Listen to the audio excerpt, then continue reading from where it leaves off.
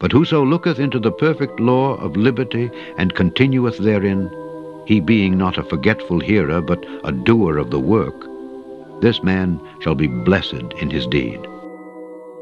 All right, so here in 1 Corinthians chapter 11, this is laying out what communion is. And what I'd like to do today is talk about the who, what, when, where, and how of communion, right? Or of the Lord's Supper. It's the same title here. You're in 1 Corinthians 11. Let's look at verse number 19.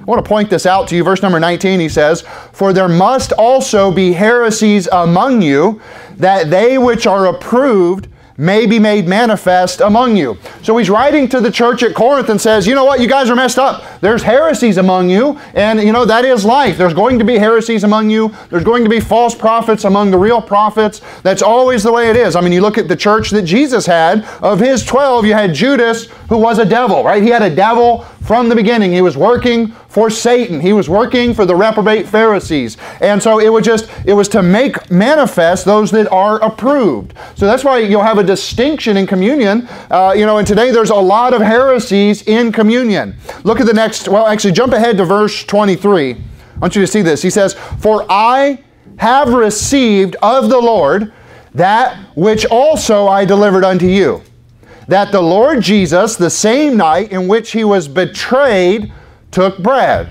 So he's saying here, hey, what I have received is what Jesus gave. What we are doing, what we are teaching is the same thing that the Lord Jesus Christ did with his church. He's just continuing it. He's confirming it. And he says, hey, there's going to be heresies. There's this warning here. I want you to go to Exodus chapter 12 and really keep your place in 1 Corinthians 11 and Exodus 12. We will be there quite a bit today for this sermon. And so there is a warning, because listen, today there is a Catholic conspiracy to corrupt communion. That what they do is not biblical, and yet it seems to have some of the symbology, it seems to have some of the similarities. So there's a warning here that there are heresies of the Lord's Supper, and God wants us to understand the distinction between the things. And we need to use the Bible as a litmus test. It's only the Bible that can cut through the misunderstandings. So Paul was setting these things in order. He's trying to tell them, hey, you need to follow Christ's example, because the way they were doing it was wrong. They were doing it in the wrong manner, in the wrong spirit, and so Paul had to correct them and set it in order, right? Jesus, he said that he must keep the Passover, so he was really continuing that Passover, but as we know that he was the Passover. The Lord Jesus Christ was our Passover lamb, and so we don't eat lamb when it's time to do the Lord's Supper or the Lord's table. We continue what came after that, which was the days of unleavened bread. Now, the leaven was a picture of sin, so what we do is, hey, we get the sin out of our life, we break bread, we remember what the Lord Jesus Christ did for us. And, meanwhile, there are many heresies out there. The Catholics have hijacked Christianity.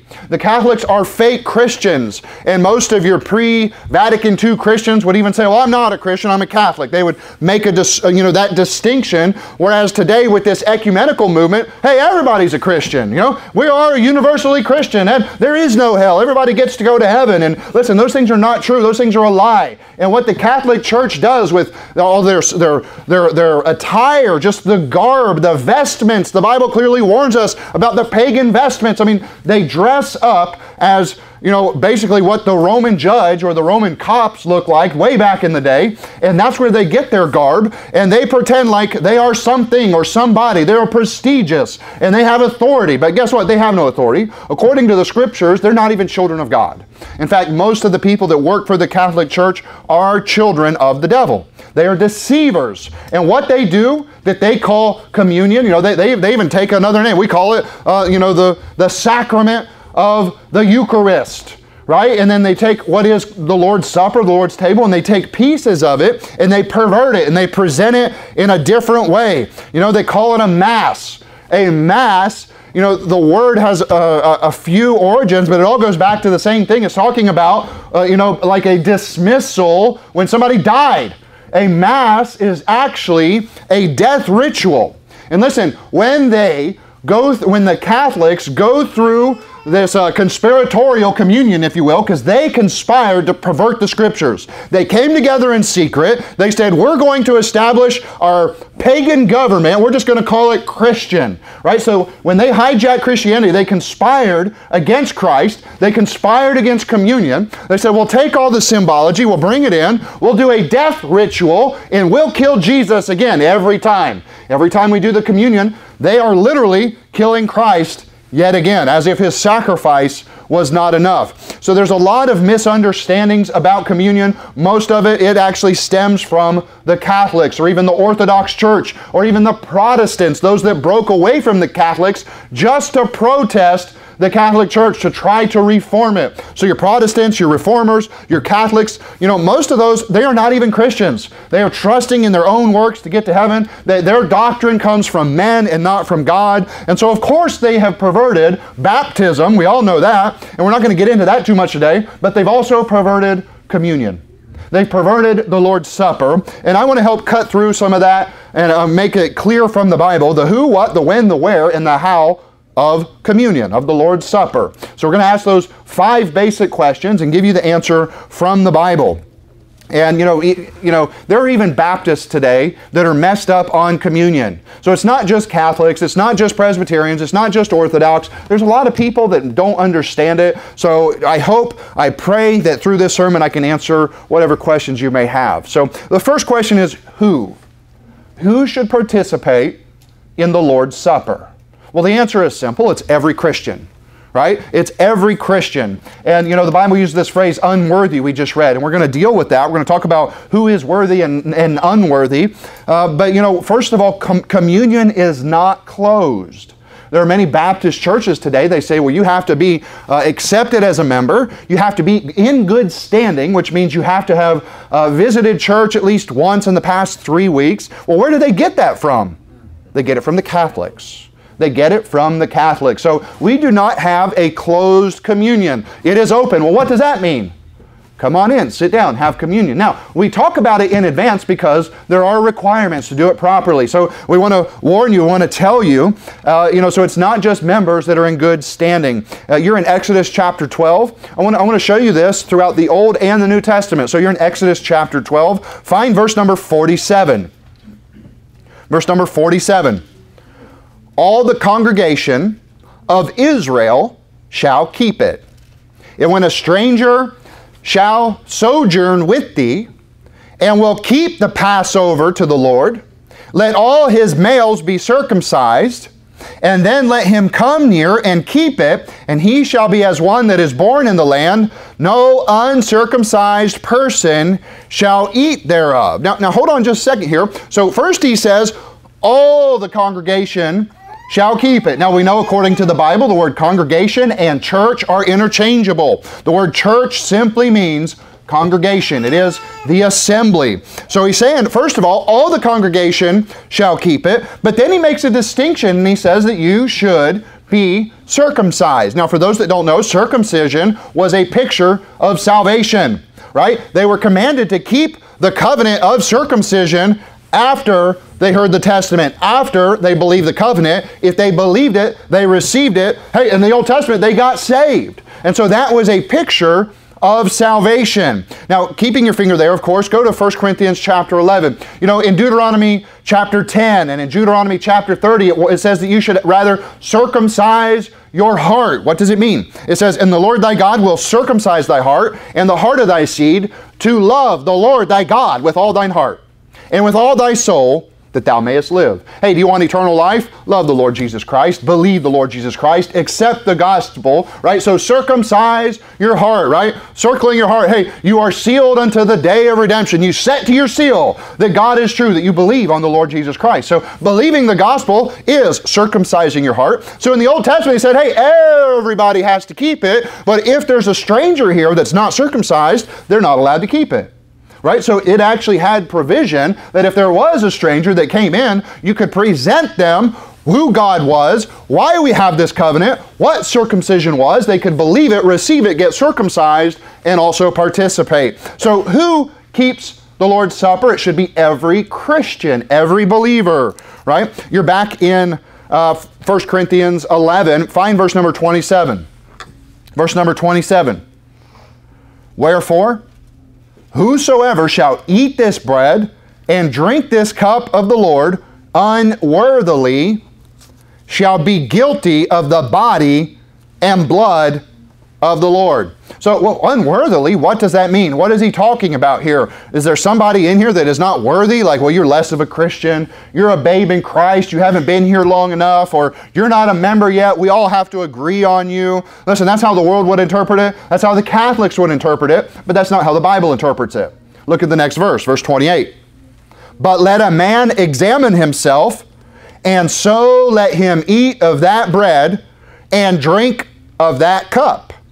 So, who is unworthy? It's the man that doesn't examine himself, right? It's the saved person should keep it, but if you're not examining yourself, if you're not willing to look into your heart and find the problems and get them out, he's saying, then you're unworthy. You need to get that right first, right? Because this is a time of the year to purge yourself of sin. Look at verse 29.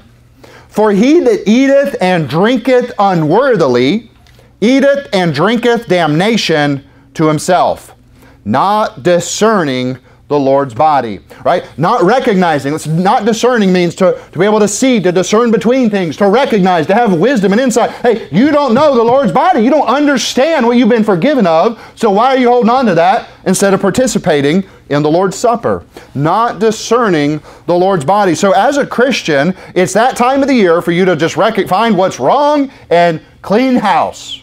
Hey, spring cleaning. We do it physically. We do it in houses. Ought we not to do it in our heart? Ought we not to just do it in our lives as Christians yearly for the sake of the Lord? Look what he says in verse 30. For this cause, many are weak and sickly among you, and many sleep. Right, so the goal here is to get sin out of our lives, so we don't get sick, so we don't sleep. When he says sleep, he means dead. Hey, there is a sin unto death. That's in the Old Testament, we call it a presumptuous sin. The man that refused to hear the correction from the Lord, that didn't want to hear what God had to say, God said, okay, I have a judgment for you. I'm taking you home. I'm bringing you home early. I'm going to give you something wrong to where you might get your attention. Look at verse 31. For if we would judge ourselves, we should not be judged. But when we are judged, we are chastened of the Lord, that we should not be condemned with the world. Holding your place there, go back to Exodus chapter 12. Could somebody hand me my water on that desk back there? When we are judged, we are chastened of the Lord. He says, hey, if we would judge ourselves, we should not be judged, right? So if we would take that time to get the sin out of our life, and we do that every single year and we just plan on it, then we don't have to worry about it sneaking up on us 3 or 4 years later, right? Then we don't have to be judged of the Lord and chastened of the Lord because we take care of business every year.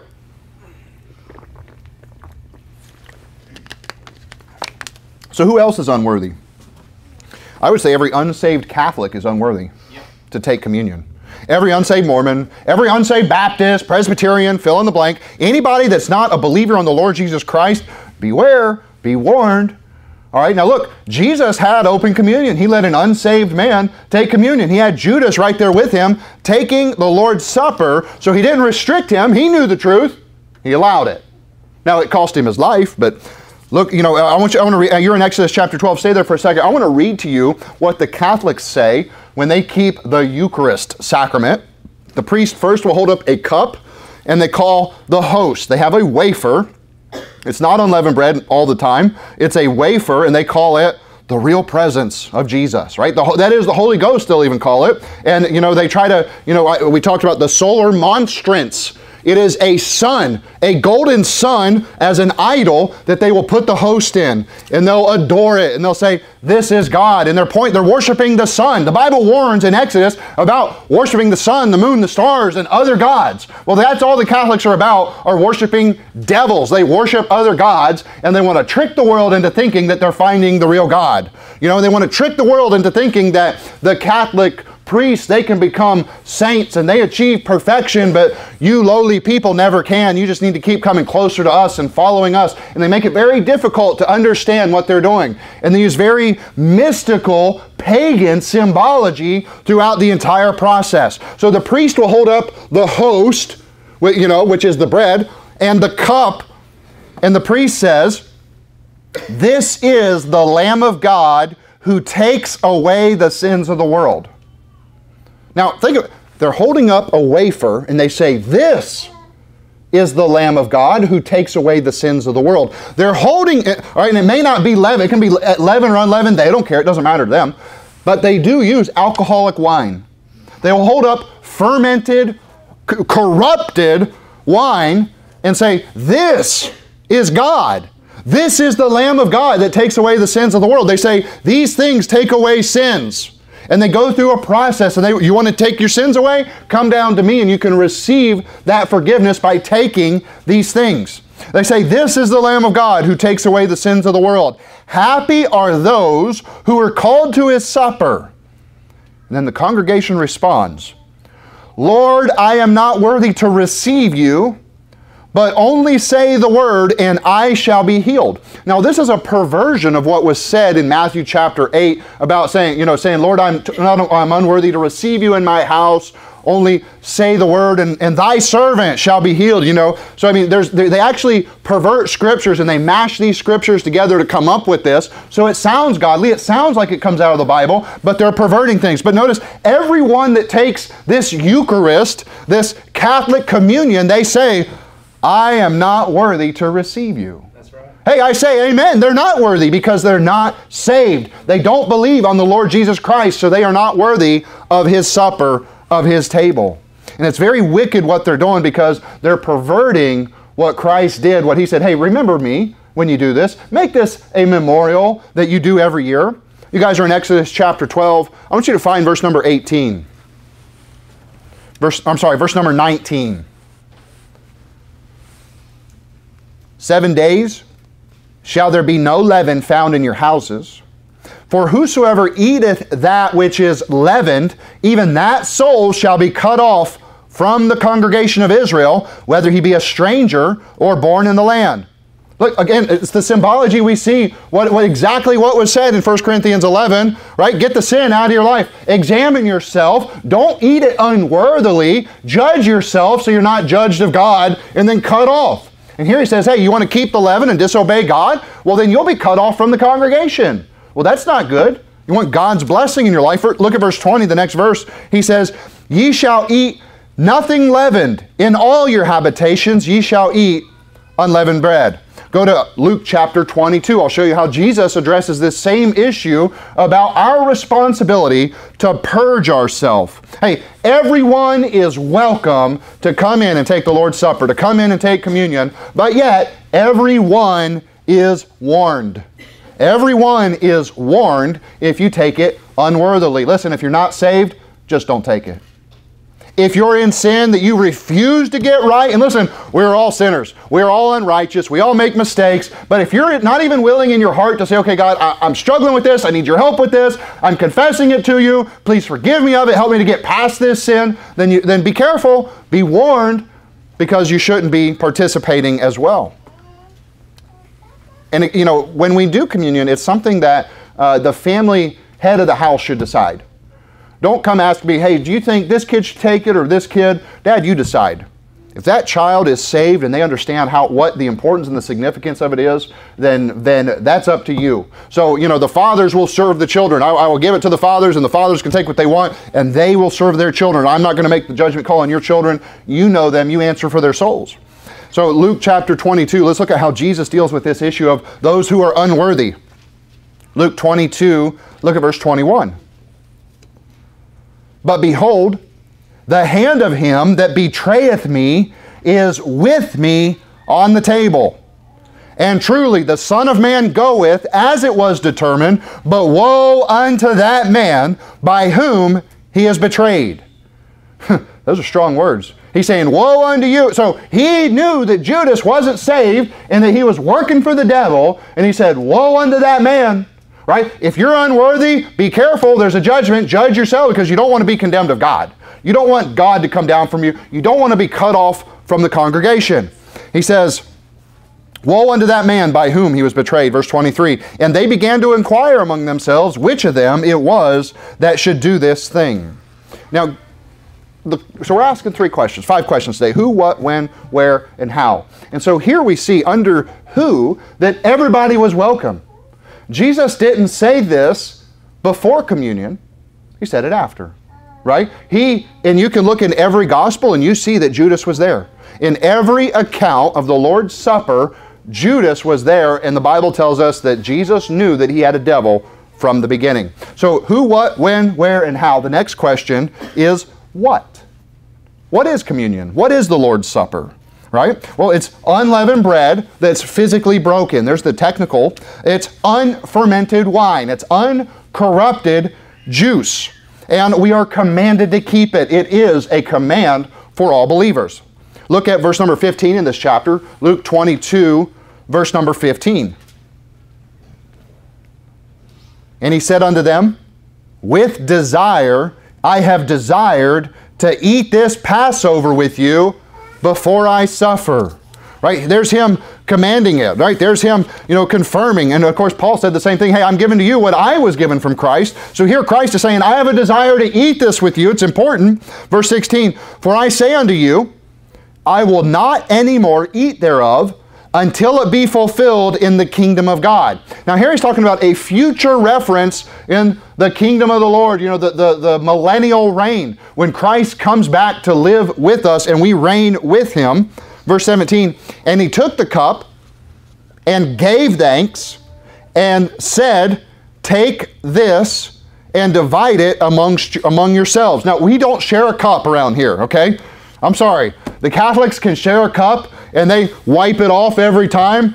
Sorry, bro, I'm not drinking after you, okay? Here, Jesus said, take this and divide it. All right, so I'm going to have a pitcher of fruit juice and I'm going to pour it into individual cups. We will divide the juice as Jesus commands here. Verse 18, for I say unto you, I will not drink of the fruit of the vine until the kingdom of God shall come. So Jesus is saying, I'm not drinking anything, I'm not drinking with you guys again until the kingdom of God. Now notice here, and the Bible uses the word wine, and this will often confuse people. One time the King James Bible uses the word juice, right, in the same sentence that wine is already used, and it's the same word if you go back to the original. So wine means juice. The question is it fermented juice or unfermented juice? Is it alcoholic juice or non-alcoholic juice? And you have to look at the context for each reference to understand whether we're dealing with alcohol or just plain old juice, right? Like we would call grape juice today. Notice what Jesus calls this though. He calls it, verse 18, for I say unto you, I will not drink of the fruit of the vine. Well, guess what? That's juice. That's not fermented. That's coming right off the vine. He said, hey, we took the grape and we squeezed it, and there you go.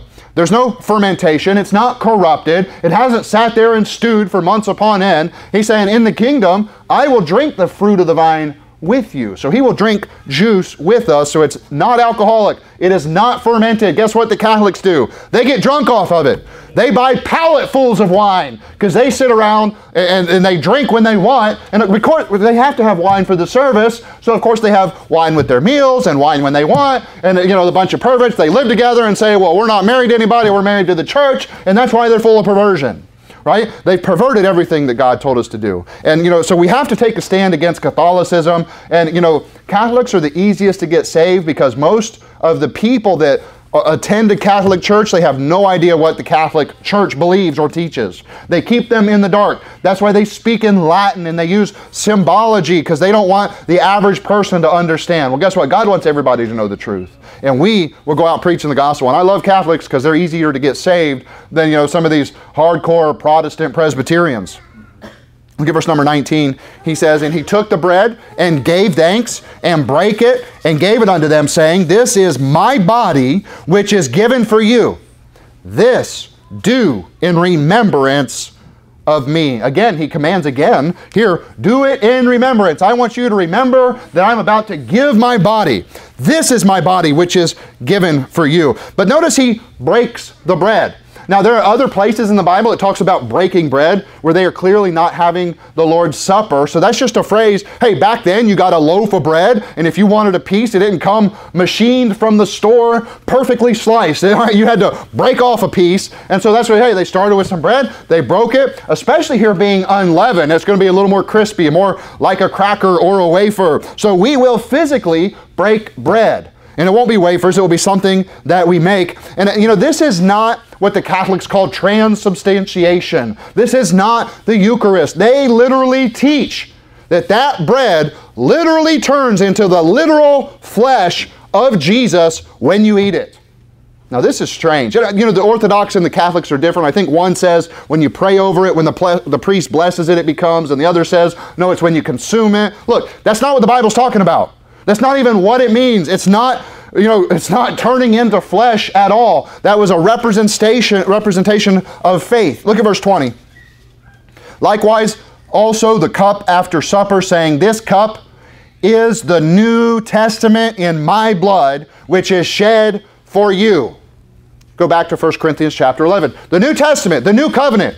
How are we saved? By the New Covenant. What does that mean? That Christ has fulfilled the Old Covenant. We have a better testament, it calls it. And what is that? That Christ has come, the Messiah, the Lamb of God, slain from the foundation of the world. Well, He came, He lived, He was perfect, He died, He rose again, and we remember that by what He says here, this is the New Testament in my blood. He's saying, I'm going to lay my life down, and we're creating a new covenant moving forward. In John chapter 6, He says, verily, verily, I say unto you, he that believeth on me hath everlasting life. I am that bread of life. So Jesus calls Himself the bread. He says, my body is the bread, and you need to consume this, you need to get this, you need to believe on me to get everlasting life. So Jesus likens eating a piece of bread to believing on Him for everlasting life. And that passage, they get angry with Him, of course, as they often did. And He goes on, He says, your fathers did eat manna in the wilderness and are dead. This is the bread which cometh down from heaven, that a man may eat thereof and not die. He says, I am like that manna. That manna was simply a picture of the Lord Jesus Christ. He is the bread of life that came down. He is that bread that once you eat it, you won't have to eat any more bread to continue your life. And of course, they're trying to think in the flesh. Wait, you're saying I got to cut up your flesh? You're saying I need to consume your physical body? No, He's speaking spiritual things to them. He's saying you need to get a hold of this, you need to believe it, and then you're saved. Then you have eternal life. Once you eat that bread, you don't have to eat it again. Well, guess what, Catholics? What do? This is the lamb every week.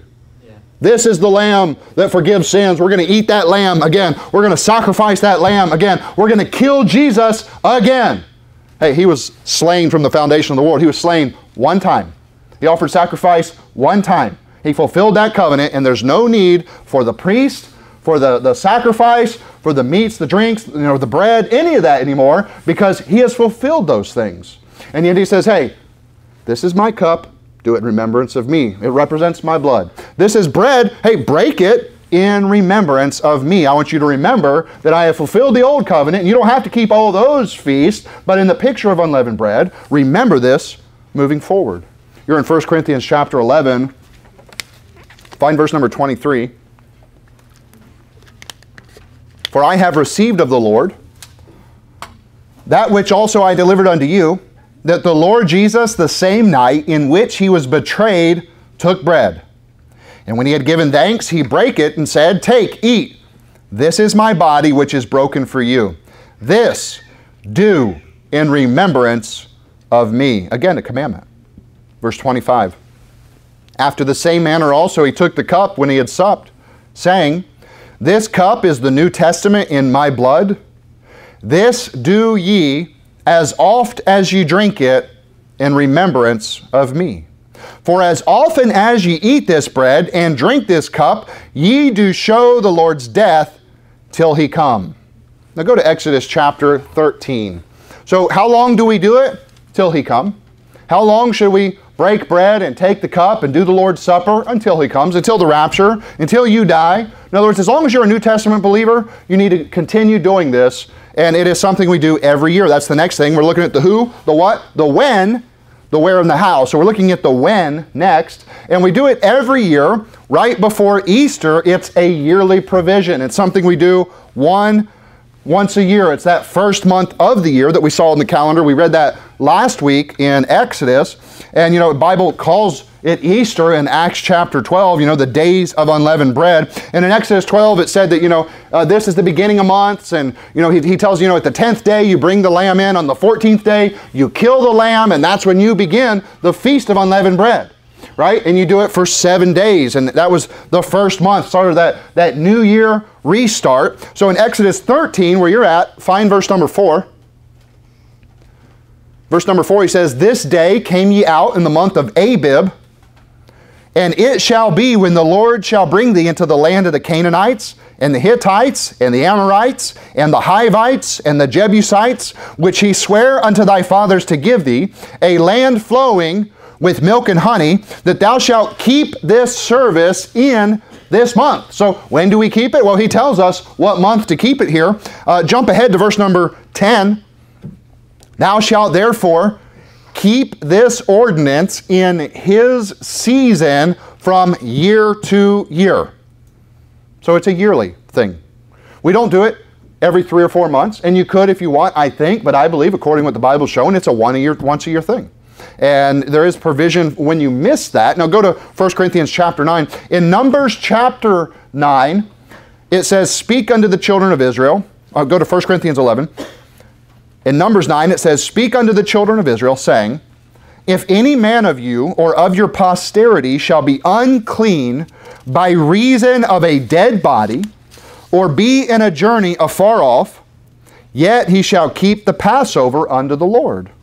Well, what's he saying? He's saying, look, if you show up and we're doing the Lord's Supper and you have not had a chance to examine yourself, he's saying, whoa, you shouldn't do this. If you've touched it back then, he said, hey, if you touch a dead body or something like that, you did something that you should not, then you do not keep that covenant. He says in the next verse, "The 14th day of the second month at even shall they keep it, and eat with unleavened bread and bitter herbs." So if there is somebody that says, listen, for whatever reason, I'm not able to keep this, but I understand the Lord has commanded us to keep it, we will do it again a month later. There is provision to do it for somebody that misses it. So there was the provision really to do it twice in a year, but really it was a one time of a year thing. The idea was at the beginning of the year, you just kind of hit the reset button. Now you're in 1 Corinthians chapter 11, right? You guys get back there? So we're looking at the who, the what, the when, the where, and the how. So we're going to look at the where, and this one's very important. The where is simple. It's at church. It's not at home. It's something that's done as a whole congregation. And there is heresies about this. He warned us about that. Look at verse number 18. "First of all, when ye are come together in the church, I hear that there be divisions among you, and I partly believe it. For there must be heresies among you, that they which are approved may be made manifest among you. When ye come together, therefore, into one place, this is not to eat the Lord's Supper." Now, on this verse here, there are others that point to this and say, see, we're not supposed to do it together. We don't come together as a church. And this is the verse that they will try to use to justify their stance. But what this verse does not say is don't do the communion as a church. It is not actually plainly stating what they claim that it says. What it's talking about is when you have a potluck, don't call that the Lord's Supper. And when you do have a potluck, you should share with each other. You should take care of each other. Let's read it again.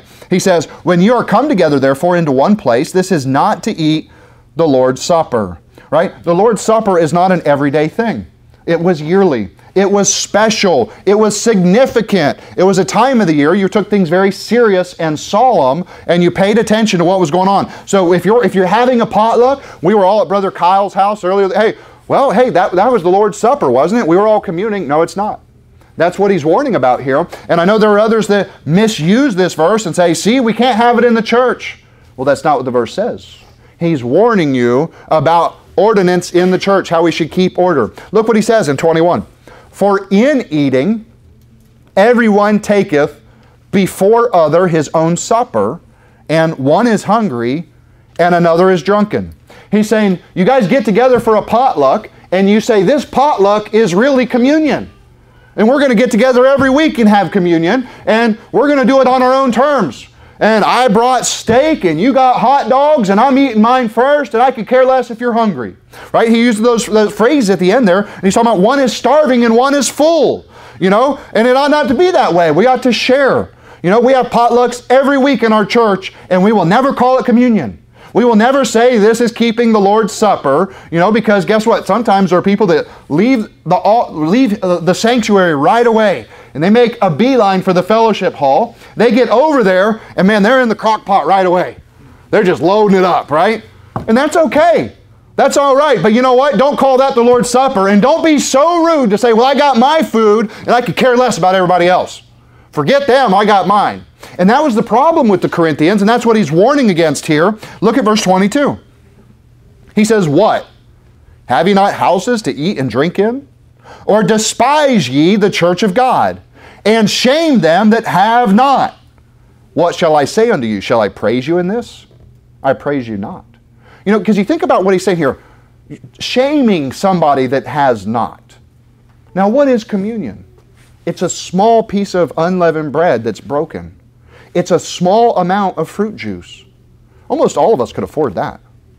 Right? But here he's saying, hey, if we're having a potluck and you make food and you set it in there and somebody else eats your food, don't be rude to them. Don't shame them. But the flip side of that coin, what he's saying here is, don't go in there and eat your food in front of them. Oh yeah, we brought steak today. What do you have? Nothing? Huh. Tough to be you, huh? Right? It shouldn't be that way. We should be loving toward one another. We should help each other. And that's what was happening, and they were calling it communion. Well, this is the Lord's Supper, and I brought steak. Oh, he brought lamb. You brought nothing? Well, I guess you're not having communion today, are you? Think about how puffed up and how pride. I mean, this church in Corinth, they had a lot of problems. They were in the flesh. They didn't know all these things. These things had to be set in order and corrected. Look at 22. He says, what? Have ye not houses to eat and drink in? Or despise ye the church of God, and shame them that have not? What shall I say unto you? Shall I praise you in this? I praise you not. He said, look, food time is not the Lord's table. Potluck time is not the Lord's Supper. And then so immediately he reminds them what the Lord's Supper is. Verse 23. For I have received of the Lord that which also I delivered unto you, that the Lord Jesus, the same night in which he was betrayed, took bread. And when he had given thanks, he brake it and said, take, eat. This is my body, which is broken for you. This do in remembrance of me. So there was significance. There was a memorial. I want you to turn back to Exodus chapter 12. Exodus chapter 12. So again, the potluck is not the Lord's Supper. And he's warning them about that. You're eating and you're full and the other guy is starving and you're calling it the Lord's Supper to where then that guy doesn't even get to participate. It's not right. We should not do that in church. And hey, thank God we have the facility and the opportunity to fellowship around food here. But let's never be rude about it. Let's never be rude to a stranger. You ought to go hungry and feed your brother if it comes down to it. You ought to feed a stranger, a visitor, and if they walk in there and take your food, and you had been looking forward to it, and you hadn't eaten breakfast, you know what your attitude ought to be? Well, praise the Lord, I could be a blessing to them, instead of puffed up over what you had and shame them for not having. Potluck is not the Lord's Supper. You're in Exodus chapter 12. Look at verse 14. And this day shall be unto you for a memorial. Right? So when he said, this do in remembrance of me, he said in 1 Corinthians 11. That's what we see in Luke chapter 22. We also see it in Mark chapter 14. We see it in Matthew chapter, 26. We see it in John chapter 13 that Jesus is reminding them, I have a desire to eat this. I want you to remember me. This do in remembrance of me. Why? It goes all the way back to when he delivered them. Right? What do he say there? Do it for a memorial. And ye shall keep it a feast unto the Lord throughout your generations, right? Until the Lord returns. And ye shall keep it a feast by an ordinance forever. Look at verse 17. And ye shall observe the feast of unleavened bread, for in this selfsame day have I brought your armies out of the land of Egypt. Therefore shall ye observe this day in your generations by an ordinance forever. Hey, he set it in order. It's something that we keep. Jump ahead to verse 33. 33. And the Egyptians were urgent upon the people that they might send them out of the land in haste, for they said, we be all dead men. And the people took their dough before it was leavened, their kneading troughs being bound up in their clothes upon their shoulders. What's he saying? Right? The Egyptians are coming after them. They're getting out of there in haste. They're hurrying. So they had kept the Passover lamb. Hey, Christ was our Passover, but yet he says, keep the feast. Right? In sincerity and truth, it says in 1 Corinthians chapter 5. Right? That's what we're memorizing as a church right now. Why? So we remember, hey, we keep the feast in sincerity. Christ was the Passover. Now we're going to get the leaven out of our life. Jump ahead to 37. And the children of Israel journeyed from Ramses to Succoth, about 600,000 on foot that were men besides children. 600,000 men, not counting the children. Think about it. Now, if we did an average in here and we just counted the men, that might be about half of our population. Right? There's a lot of children in here, but there are also single guys and smaller families, right? So 600,000 men, I believe, would equate to well over 1 million people. So here's the congregation making haste. They're leaving in a hurry. They've already kept the Passover at home by their family, 1 lamb per family, right? Salvation is an individual thing. Right? You got saved on your own belief. You got saved by what you believe and receive in your own heart. I can't get saved for you. Just because you go to this church doesn't make you saved. But now as a church, because we are all saved, we profess the Lord Jesus Christ, we're going to follow this picture here where the entire congregation is out together. Over 1 million people here. He says, verse 38, and a mixed multitude went up also with them, and flocks and herds, even much cattle. And they baked unleavened cakes of the dough, which they brought forth out of Egypt. For it was not leavened, because they were thrust out of Egypt and could not tarry. Neither had they prepared for themselves any victual. Go back to 1 Corinthians 11. So even in the Old Testament, the picture was the congregation kept the feast of unleavened bread.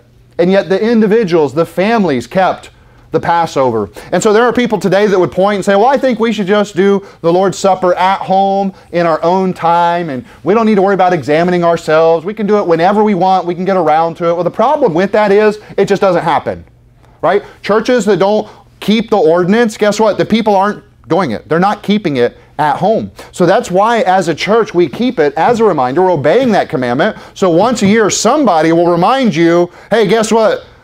Those thoughts you're having, that sin you're dealing with, you need to get serious about it. You need to trust the Lord that He can help you overcome it and give it to the Lord. Confess it to the Lord. Try to forsake your sin. Follow the Lord. Get closer to Him in your life. And we're going to do it as a congregation. It doesn't mean we confess our sins together. Hey, we're just going to keep the solemn feast and remember what the Lord has forgiven us of. You're in 1 Corinthians 11. Look at verse 33. Wherefore, my brethren, when you come together to eat, tarry one for another. Tarry means take your time, be slow, be patient. In application, it's saying help one another. Be giving to one another. You know, we had a family last year that came to the church and they were hungry. And you know, in that other building, all the crock pots were lined up in the back. That family would show up late occasionally, and they showed up late. And everybody had brought food that day. And they don't know the operation. They're not close members, but they were people that were visiting and growing and learning. They were saved. And you know what they did? As soon as church was over, they went over to those crock pots. Each crock pot was an individual family's food for the day, and they helped themselves to whatever they wanted.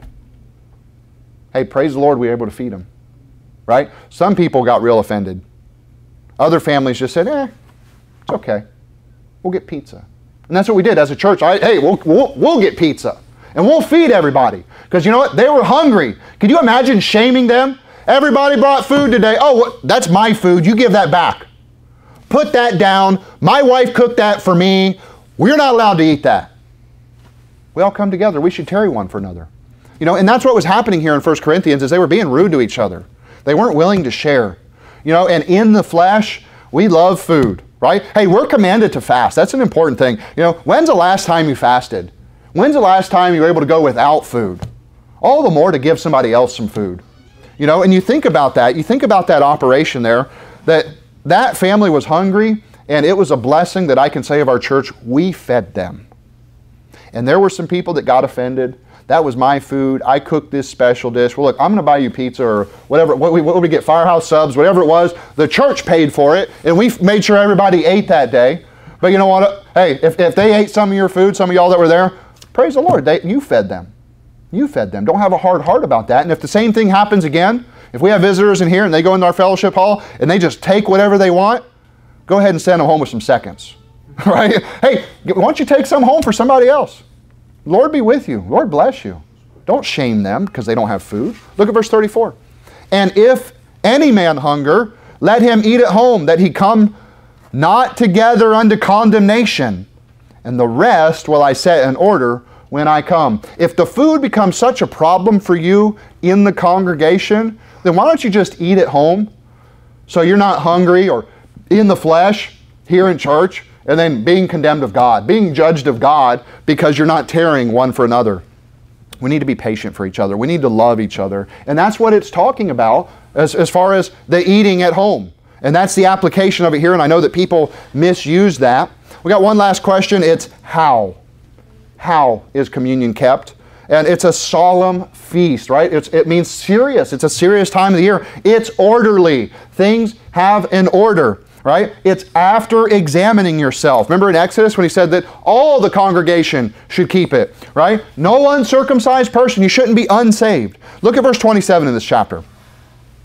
1 Corinthians 11, verse 27, wherefore, whosoever shall eat this bread and drink this cup of the Lord unworthily shall be guilty of the body and blood of the Lord. But let a man examine himself, and so let him eat of that bread and drink of that cup.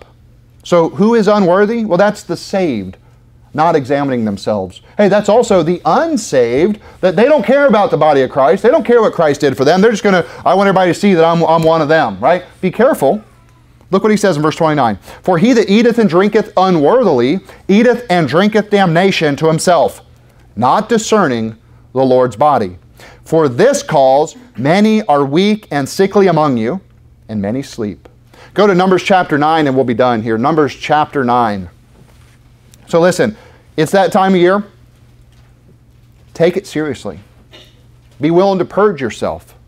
Be willing to ask the Lord, Lord, show me my secret faults. Show me the sins that I'm overlooking. Show me the things that I need to fix so I can be used of you more. It's not something you need to avoid. It's not something you should skip. You need to obey God's commandment to do it. And you need to remember it. You need to keep it with us and do it for God's glory. Don't do it to be seen of men. Do it so that you understand that God said, hey, look, I died for all your sins. Once a year, I want you to come together and remember what I've forgiven you of.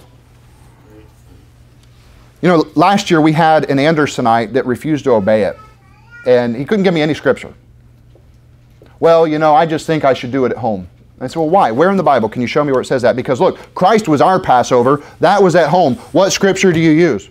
Well, I don't have any scripture. I just feel that we should do it at home. Listen, that Andersonite response of, I'm just going to follow what the man said. Hey, I follow Paul as long as he follows Christ. Right? You know what I'm saying? Hey, you can follow Anderson, but when he stops following Christ, stop following him. I don't care if he's right on salvation. If he's wrong on communion, don't follow him in that because you won't be blessed. God does this so that we will be blessed, especially as a congregation. But if you want to be blessed as an individual, you should not skip it. You should not avoid it. You should not rebel against what the Bible says. Well, I don't understand it. I just know that who I follow doesn't do this, so I'm following him. Well, you're following the wrong person. You're skipping it for the wrong reason. Right? The Bible gave a time and a reason to skip it. We're going to look at that right now. Numbers chapter 9, verse number 10.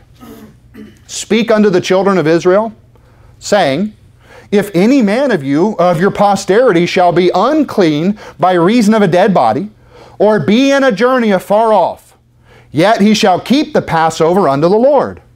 The 14th day of the second month at even shall he keep it, and eat it with unleavened bread and bitter herbs. Right? How are we going to do it? We're going to put bitter herbs in the unleavened bread. Now here, if you miss it, I will make provision for you a month later. I will help you out. A month later, we will take care of it. We will make sure that you have that opportunity, right? So that is the purpose, you know, that, hey, if you say, look, there's something I'm dealing with, I can't talk about it. Can I do it a month from now? No questions asked. Yes, I'll make provision. The Bible tells us to. Be merciful, be long-suffering as Christ was. But look what he says, continuing on, look at verse 12. They shall leave none of it until the morning, nor break any bone of it. According to all the ordinances of the Passover, they shall keep it. What he's saying is, back in Exodus 12, it said, hey, don't break any bones. Sound familiar? The Lord Jesus Christ. This is the memorial. We remember what he did for us. He died for us. But notice, first they roasted it, then they burnt what was left, right? Jesus died in hell for your sins. That was a picture of what Christ did. Look at verse 13. But the man that is clean and is not in a journey and forbeareth to keep the Passover, even the same soul shall be cut off from among his people, because he brought not the offering of the Lord in his appointed season. That man shall bear his sin. So if you're clean, if there's no reason you should miss it, and you decide to skip the Lord's table to avoid communion, he's saying you're going to bear your sin. That's a presumptuous sin. To him to know it to do good and doeth it not, to him it is sin, right? The Bible says we should remember this once a year. We should take a time to get serious. And look, don't say, well, I can't get perfect. Hey, amen, none of us can. But you need to talk to the Lord. You need to talk, you need to confess to him. You need to deal with what you're dealing with and help the Lord, you know, be able to use you by sacrificing your own desire. Right? We should die daily to Christ. And here he's saying once a year, let's get real serious about this. Let's take a time. Don't skip it. Don't avoid it. If you're clean, you don't have a reason why you need to wait a month. Don't wait a month. Just do it. The who? Every Christian. Not the unworthy. The what? Unleavened bread, broken, unfermented wine, not alcoholic. The when? Right before Easter, right? We make provision. We're giving you warning in advance, right? So we will do it where? At church, not at home. We do it at church as a congregation. How? We do it as a solemn feast. We do it orderly. We do it after examining ourselves. So what's communion for? To give God the glory in your life. It's your personal opportunity this time of year just to say, Lord, let me lay everything else aside and focus on you. And listen, there are a lot of you that have, hey man, I'm making great spiritual growth personally and my family's moving forward, and I really even feel the same way in a lot of things. And yet there are things that we all need to just, okay, Lord, what else?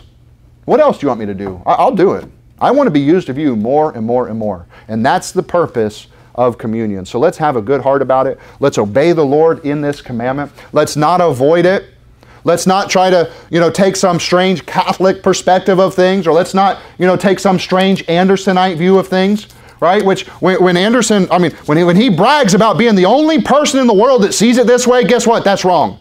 That's wrong. That's a little weird, okay? When you start, I'm the only one that sees it this way. I came up with this doctrine. Okay, we call that strange doctrine. There must be heresies among us to show what is approved. There is a time and a purpose. And listen, because of what the Catholics do, I can understand why people have a knee-jerk reaction away from Catholicism. Well, I don't want to do what they're doing. Hey, amen. What they're doing is heretical. It's heresy. They're trying to sacrifice God over and over and over as if his one sacrifice was insufficient. So again, don't overcorrect and end up in the ditch. If you go too far to the left or the right, you're in the ditch. And communion is one of those things that's just like that, right? Don't avoid it. Don't do it at home. Don't follow what the Catholics do. Let's do what God said, and it's very simple. It's very easy, but it's that time of the year for you to examine yourself and get right with God. Let's pray. Lord God, thank you for your word. Lord, thank you for the truths that can be found in the Bible. Lord, thank you for making the heresies exposed so that we know what's approved. Lord, we love you, and we just thank you for this church. Lord, I love every minute that we have here, Lord, and I pray that you will continue to help us to grow spiritually, individually, and in our families. Lord, I pray you bless our time together and our fellowship, and we ask all this in Jesus' name. Amen. But whoso looketh into the perfect law of liberty and continueth therein, he being not a forgetful hearer, but a doer of the work, this man shall be blessed in his deed.